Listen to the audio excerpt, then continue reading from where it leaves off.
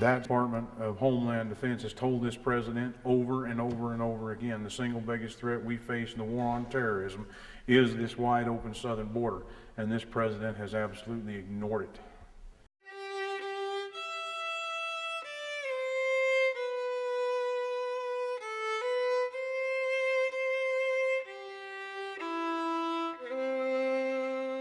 It's a guerrilla war. This is why the people who live on these ranches have to take measures.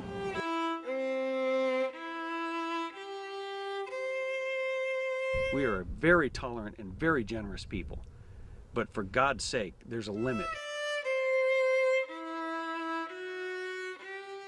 Yeah, I'm a Minuteman, and damn proud of it, too. I do believe that many of these people are racist. Do you think these people hate Mexicans? Well, if they're on the border looking to shoot at Mexicans, what else can you conclude?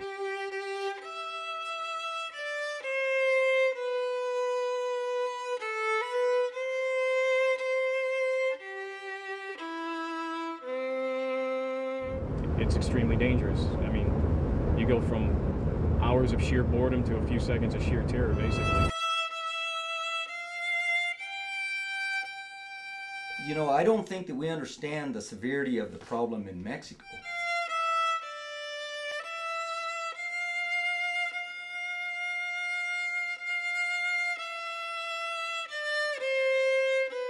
Corporations who want to drive down the price of labor.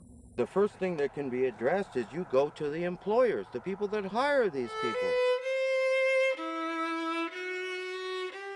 And the culture of violence that comes into our country is extreme.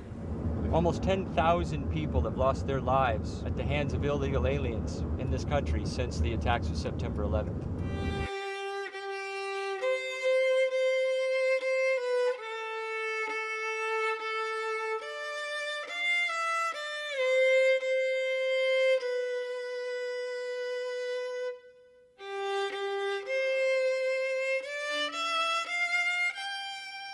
I think if we don't do something about this, we're headed towards civil war.